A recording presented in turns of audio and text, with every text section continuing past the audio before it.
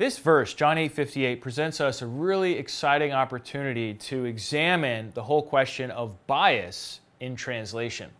Bible readers are used to seeing John 8:58 translated in a very particular way. And so, because of our traditional expectations, we might not even notice that there is bias going on in the background here. And so this will be an exciting opportunity to point that out and to get you to consider what the other possibilities are, because there are really three different ways you can translate this verse, broadly speaking. Here are a few typical translations. The NIV reads, "Very truly I tell you," Jesus answered, "before Abraham was born, I am." The NLT reads, "Jesus answered, I tell you the truth, before Abraham was even born, I am." The NAB reads, "Jesus said to them, Amen, amen, I say to you, before Abraham came to be, I am." And the ESV reads, "Jesus said to them, Truly, truly, I say to you, before Abraham was, I am." Now, there are a couple of unusual things going on here. First of all, the sentence is inverted. We don't say, "To the store I will go." That's an inverted sentence. You would only say that if you were trying to emphasize that you are the one going to the store. To the store, I will go, right? That's not normally the way we speak. And so it is with this sentence, "Before Abraham was, I am." It's a strange sentence, right? And then secondly, the translations sometimes will actually capitalize "I am." As you can see here in the NLT, at the end of it, "I am" is all capitalized, and the NAB. Now, the NLT is an evangelical translation, somewhat of a loose translation, and the NAB is a Catholic translation. I mean, these are very different sources of translations, and yet they both make the same move. They both arrange the sentence in the same inverted manner, and yet capitalize "I" and "am" in the sentence here. What is going on here? The important phrase in John 8:58 is really the last two words, ego and me in Greek, which can translate as either I am he, or in some cases, I have been. Christians have long thought that Jesus here is claiming to be the I am from Exodus chapter 3, where Moses is at the burning bush. Let's take a look at that verse now. Exodus chapter 3, verse 14 in the NIV reads, "God said to Moses, I am who I am. This is what you are to say to the Israelites, I am has sent me to you." We can see above, those of you who can read Hebrew, that this phrase, Ehyeh asher ehyeh, and then Ehyeh here, is what the NIV chose to capitalize. I am who I am, and then I am. Isn't it interesting that the NIV capitalizes these words? It's almost like it's anticipating John 8:58 so that later on it will be able to refer back. However, other translations like John Goldingay, who translated the Bible for everyone, he did the Old Testament in that two-volume, N.T. Wright did the New Testament, John Goldingay did the Old Testament, both from an Anglican perspective. John Goldingay's translation reads, "God said to Moshe," that's Moses' actual name, "I will be what I will be." Interesting. So instead of "I am who I am," it's "I will be what I will be." He said, "Say this to the Israelites, I will be sent me to you." Now, anybody who can read Hebrew knows that Ehyeh just means "I will be." It's an imperfect tense in Hebrew, which generally maps, at least in classical Hebrew, generally maps to the future tense in English translations. There is a perfectly legitimate way to say "I am" or "I have been" in the past, these kinds of things. But this is a future tense, and John Goldingay very straightforwardly, even though tradition says, ever since movies and books and old English versions, everybody knows it's supposed to say "I am who I am," right? Well, that's just not what it says. I don't know what to tell you. Here's another version here. Robert Alter, his version, "And God said to Moses," Robert Alter is Jewish, and he just transliterates it. Look at this. Ehyeh asher ehyeh. And then he also puts in "I will be who I will be" in English right after it. And he said, "Thus you will say to the Israelites, Ehyeh sent me to you." Okay, so Robert Alter is one example of a Jewish translation. You could look at the Stone edition of the Tanakh. You can look at the Everett Fox translation. And you'll see over and over again that the Jewish translations, the people that are experts at Hebrew, will usually translate this not as "I am," but "I will be." Now, of course, all Hebrew letters are capitalized, so most of the time we don't capitalize words when we translate to English unless it's a proper noun, right, or the beginning of a sentence. But a number of translations want to capitalize all the letters in I am or I will be here because they're used to seeing God's name in all capital letters. But that, just so you understand, that is an editorialization. That's not what the Bible does. That's somebody's trying to bring out some extra sense or meaning here. Furthermore, the Greek translation of Exodus 3:14 is o'on. So the Hebrew phrase ehyeh here, which is translated as I will be, comes into the Greek translation done 2 centuries before Christ as o'on, which means the being or the one who is. I'm saying to you that Exodus 3:14, the translation I am, is extremely questionable in the first place. I mean, maybe there's a grammatical argument you can make that I'm not aware of, but it seems like it's not a slam dunk. Second of all, if you wanted to signal Exodus 3:14 in John 8:58, you would either translate it as, you would either have Jesus saying, I will be, or the one who is. Because if you put it in as I will be, if Jesus says I will be, then Jesus is claiming that same designation we saw in Exodus 3:14 from the Hebrew. If he puts it in as the one who is, or he who is, or the being, o'on in Greek, then that's clearly signaling the Greek. We don't get either one of those. We get ego eimi. Let's move on a little bit and look at, first of all, translating ego eimi, and take a look at a couple of other similar verses, because really this is how you figure out translation bias, right? You look at how the same translation translates the same phrase in different places. And if it's wildly different, you got to ask yourself, well, what's going on? It's the same exact phrase. Why would it be translated differently here than there? And sometimes there are grammatical reasons, but other times it's because of theological bias. So John 8:58, as we already mentioned, the CSB translates it, I am, before Abraham was, I am. New World Translation translates it, before Abraham came into existence, I have been. So that's different. The LB, the Living Bible, translates it, I was in existence before Abraham was ever born.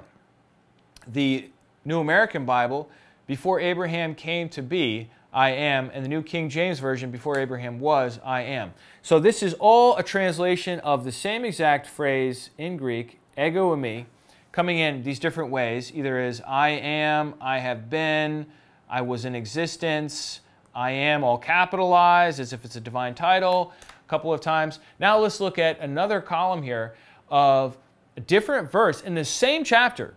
This is verse 28 from chapter 8, where we have the same exact phrase, ego eimi, right here, same as phrase that we saw in verse 58, but here the translations get a little different. So the CSB had I am in verse 58, but then I am he in verse 28. It's the same exact phrase. In John 8:28, the CSB reads, then you will know that I am he. The New World Translation also translates it differently, as does the Living Bible, although the New American Bible is holding on. They're consistent, but the New King James switched. And so, again, my point is not to say that you have to translate every phrase exactly the same throughout the Bible, but if you translate it very differently, I think as the reader, we have to ask the question, is there a legitimate reason for that? Is there a grammatical reason for that? Is there a contextual reason for that? Or is it that you just want it to mean this here, and you're nudging me in a certain theological direction? Let's look at another verse, John chapter 9, verse 9. So in John 8:58, Jesus is speaking. Jesus says, I am. In John 8:28, once again, Jesus says, I am. In John 9:9, now it's the blind man, same exact phrase, ego eimi, but how do we translate it? Well, the CSB now softens it even more. I'm the one. So now we get a contraction. So when Jesus says it, it's I am, insert echo reverberations. But then when the blind man says it, it's I'm the one. I'm the one you're looking for, right? I mean, if you remember John 9, that's really what's going on. It's like, is he really the blind man? He looks like the blind man. Get his parents. Hey, is he the blind? There's all this question about, like, are you the right guy? And he's saying, ego eimi. And he's not saying I exist, and he's not saying I'm the one who spoke to Moses at the burning bush. He's saying I'm the guy. And that's pretty clear here. The New World Translation, I am he, pretty consistent. The Living Bible, I am the same man. That's interesting, right? The New American Bible, I am, but look, we lost the capitals. So if Jesus says ego eimi, it's capitalized and there's a halo around his head. If the blind man says it, it's just lowercase. So when examining this, it's helpful to see how these translations are going to render the same phrase in different places. But we also want to consider two other verses in John that use a similar kind of syntax to show you how this verb to be can work when there is a timing element in the Greek construction. So let's take a look at John 14:9 and John 15:27. The literal Greek reads, "For so much time with you I am." All right, and look, this is not funny or weird. This is just how Greek reads. Oftentimes, from our English perspective, Greek reads inverted in inverted sentences. That's just the way it is. The Greeks would probably argue that English is using inverted sentences, but translators always switch it around. That's totally standard operating procedure. So like, for example, the NASB, one of the most literal translations ever made in the English language, translates this, "Have I been so long with you?" It literally reads, "For so much time with you I am." They made the present tense a perfect tense, and they took that ending there and they put it out front. Why do they do that? Because that's what translators do. They straighten out inverted sentences, and they recognize based on timing signals in the phrase when a present tense should really be translated as a perfect, or just to simplify it, as a past tense. Okay? Now what's the timing phrase? For so much time. So in this sentence, Jesus is not saying, "For so much time I am existing with you." I mean, technically, I guess, but what he's saying is, "I've been with you for such a time," or "have I?" It's actually an interrogative, a question. "Have I been with you so long?" Let's look at the other example here from John 15:27. Here we have this phrase, "you are." So it's the same word, it's the verb to be, but it's now the second person plural instead of the first person singular. "From the beginning, with me, you are." That's a literal, word-for-word translation. However, the NASB renders it, "You have been with me from the beginning." So they took that "you are" and they put it out front, just like in the last example. And instead of translating it as a present tense, they translate it once again as a perfect tense. "You have been." And why do they do that? Because there is this timing element here, "from the beginning." And so the timing words or phrase indicate to the translator that we have a present tense, but it's actually playing a past tense role here. Let's take a look here at a little bit more. Both of these other texts tell us that you can take a present tense and make it into a past tense. We've already seen that standard operating procedure is to straighten out inverted sentences. So what is going on here with these translations? What is going on with this? "Before Abraham was, I am," the Christian Standard Bible, and a great many other Bibles as well. Now look, unless you're Yoda, you can't get away with talking like this. Furthermore, as we can see, the New World Translation here does, and as does the Living Bible, does recognize the timing word "before" in this phrase. So the phrase is, "Before Abraham came to be or existed, I am." But because of the word "before," they recognize it, just like in those two previous examples, and the NWT and the LB was like, "Oh, we know how to do that. We'll do it just like the way we did it in all these other places, and we'll move that into a past tense." Now here's what's so interesting about that. The New World Translation is the Jehovah's Witnesses translation, and the Living Bible is the evangelical scholar Kenneth Taylor's translation, on which the NLT, the massively popular New Living Translation, was based. In fact, the earliest version of the NLT, the 1996, kept a translation very similar to the Living Bible and didn't dangle the "I am" off the end of the sentence, and rather rendered it much more similar to "I was in existence before Abraham was ever born." Now, these are strange bedfellows, wouldn't you agree? The Jehovah's Witnesses and a darling of evangelical Bible translation. But they're actually following an established grammatical rule. This is from Herbert Wire Smythe. Smythe's Rule 1885 says, the present, when accompanied by a definite or indefinite expression of past time, like the word before, is used to express an action begun in the past and continued in the present. The progressive perfect is often used in translation. Then you also have the BDF, Rule 322, under the perfective present, cites examples of present tense verbs with a past tense meaning, including Luke 13:7, 15:29, John 15:27, and John 5:58. Now here's what's crazy about this. There aren't 58 verses in John chapter 5. I'm thinking that this is actually a typo. It's a pretty obvious typo for John 8:58. I think the BDF actually cites John 8:58 in Rule 322, where it's giving specific examples of present tense verbs that have a past tense meaning because of the signaling word that preceded it. Jason David Badoon presses the issue a little bit when he writes, "Why would translators whose job it is to make the Bible into comprehensible, good quality English choose an awkward, ungrammatical reading instead? Why do Bible translators, which in thousands of other verses freely change word order relative to the original Greek, suddenly find a reason to follow exactly the Greek, producing an ungrammatical and syntactically strained sentence in this instance?" He's talking about John 8:58. He concludes, the answer is theological bias. So let's look at a number of translations that actually do reorder the sentence. We have the Wessex Gospels. This is a super old English translation, which is pretty cool to look up online, from the year 1175. Then we have the Bible by James Moffat in the year 1935, the New Testament in the Language of the People by C.B. Williams in 1937, an American translation by Edgar J. Goodspeed, 1939, the original New Testament by Hugh Schoenfield, 1985, the International English Bible by a committee under Stanley L. Morris in 2014.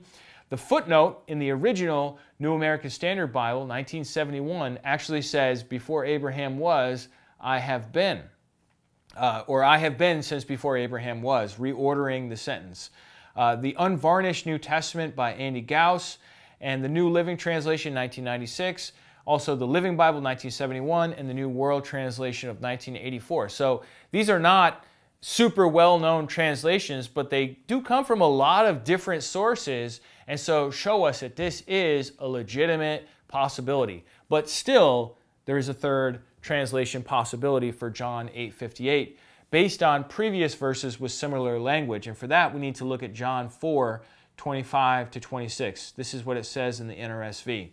"The woman said to him," this is the woman at the well, "I know that Messiah is coming, who is called Christ. When he comes, he will proclaim all things to us. Jesus said to her, Ego eimi, I am, or I am he, the one who is speaking to you." The phrase "I am he" here is ego eimi. It's the same phrase. And in this verse, it clearly means I am the Messiah.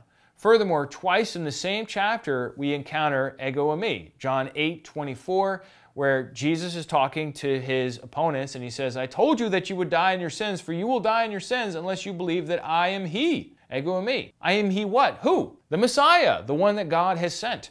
John 8:28, "So Jesus said, when you have lifted up the Son of Man, then you will realize that," what? "I exist?" No, they know he exists. They're talking to him, right? So what is he saying? Is he saying "I am" with the echoey voice here? No, I mean, nobody except for the NAB thinks that. Who is Jesus claiming to be? We get the answer for that in John 20, verse 31. "But these are written so that you may come to believe that Jesus is the Messiah, the Son of God, and that through believing you may have life in his name." The point of his gospel, this is a purpose statement, John 20:31, is that reading these words, you would believe Jesus is the Messiah, the Son of God. This is the main message in verse 24 of chapter 8, in verse 28 of chapter 8, and it could also very well be the point of verse 58. And this is how a number of other versions translate ego eimi. The first one up here is the ED, the emphatic diaglott of Benjamin Wilson in the year 1864. "Before Abraham was born, I am he." The REV, the Revised English Version of Spirit and Truth Fellowship International from the year 2014 edition says, "Before Abraham was born, I am the one." And they italicize the words "the one" because they've been added in by the translators. The KGV, not KJV, But KJV, Kingdom of God version by Ray Faircloth in 2013 says, before Abraham came into existence, I am the one. The OGFT, or as I like to call it, the OGF-OMMT, the One God, the Father, One Man, Messiah translation by Anthony Buzzer of 2014 reads, before Abraham ever existed, I am the Messiah. So here we're getting even more explicit. In the emphatic diaglot, we just had he, in the REV and the KJV, it's the one. In the OGFT, or OGF-OMMT, you get the Messiah. And then last of all, the MIT, the McDonald Idiomatic Translation of 2008, says, before Abraham appeared on the scene, I am, and then in parentheses, it says, the one anticipated. So we do have a number of these other translations that are saying, look, Jesus is not claiming to pre-exist Abraham here. What he's claiming is that he is the Messiah planned or anticipated before Abraham was ever born. We know that the Messiah and God's salvation plan was in place since at least Genesis 3:15, where we get the first promise about the gospel. So my goal here is not to take a side on this interpretational issue. That's not what I'm doing here. That would take a lot more time. My goal here is merely to show you the possibilities. Here are the possibilities for John 8:58. Number one, before Abraham was, I am. I'm emphasizing that, but that's like the capital letters, right? I am. Jesus was claiming to be the I am from Exodus 3:14, or some people will argue that Jesus is claiming to be the I am or I am he from Isaiah 41, 43, 46, 48, and 51, those various chapters. This is somewhat problematic, as I mentioned already. Exodus 3 just simply does not say I am. And if John 8:58 is trying to refer to Exodus 3:14, it's failing. It's just not making the parallel. In English, it shines, oh, it's goodness, beautiful. I, capital A-M, I, capital A-M. You see it all day, but in the Greek, it doesn't shine through. In the Hebrew, it doesn't shine through. So I think that's a really strained interpretation. To say that the Isaiah texts are trying to link in to John 8:58, I think is also strained because and we don't really have time to go into this in too much depth, but the Hebrew for these Isaiah texts is anihu. Ani is the word for I, hu is the word for he, and that's how you say I am he in Hebrew. You just skip out the verb am. So it actually says I he, which means I am he. And if you read those Isaiah verses, it's all about God saying that I am your God, I am the true God, I am the first and the last, I am the only God, this sort of thing, over against the gods of the nations, over against the gods of the Philistines or the gods of the Ammonites or these other nations or the Babylonians and so on, the Assyrians. You know, what God is saying here in Isaiah is, I am he, the one true God. Now, is that what Jesus is saying in John 8:58? I think you'd have to read that in. The dispute there is about whether or not Abraham saw Jesus' day. That's what they're talking about. They're not talking about whether or not Jesus is Abraham's God.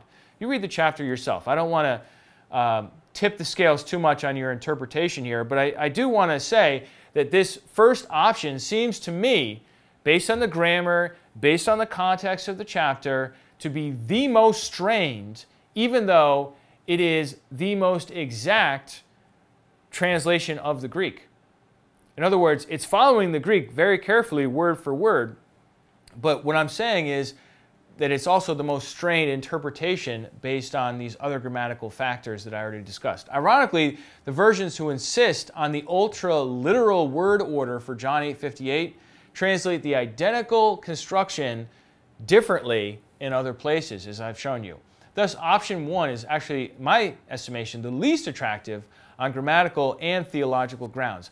Options 2 and 3 are much more likely. Here's option 2. I have been since before Abraham was. So that would be Jesus claiming to have pre-existed Abraham either physically or in God's plan.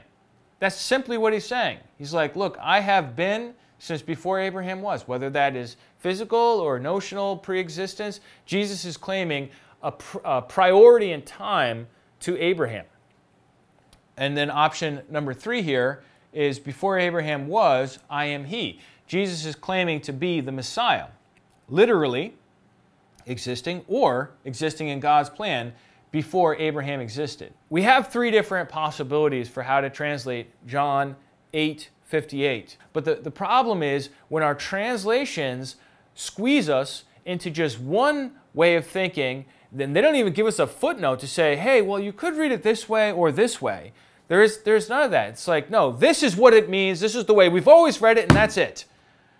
I'm sorry, but that's just not going to do in our modern time where we have access to standard grammatical dictionaries and other translations that, sometimes maybe they're wrong, maybe they're right, but at least they don't have the same bias. They're giving us a different perspective so we can study the issue through on our own. And really, that's the goal here, is to interact with the text of Scripture and to see what the different options are and then to weigh those options. And that's the whole point of Bible study and interpretation. All right, we've gone on long enough on this one, on the different options for John 8:58. This is now our fourth out of 5 different examples of bias in translation, where I'm trying to show you very commonly understood renderings. They're actually not slam dunks that could go different ways depending on the beliefs of the translators. So next time we're actually going to get into the whole subject of the Holy Spirit and translating the Holy Spirit, and there are some unique grammatical challenges there. And that will be our last one of this series in bias in translation. And then we'll have one more episode where I can offer some concluding remarks, and that will be the end of our series together. And so I look forward to doing that with you next time, looking at the Holy Spirit as we continue our quest to understand how we got the Bible.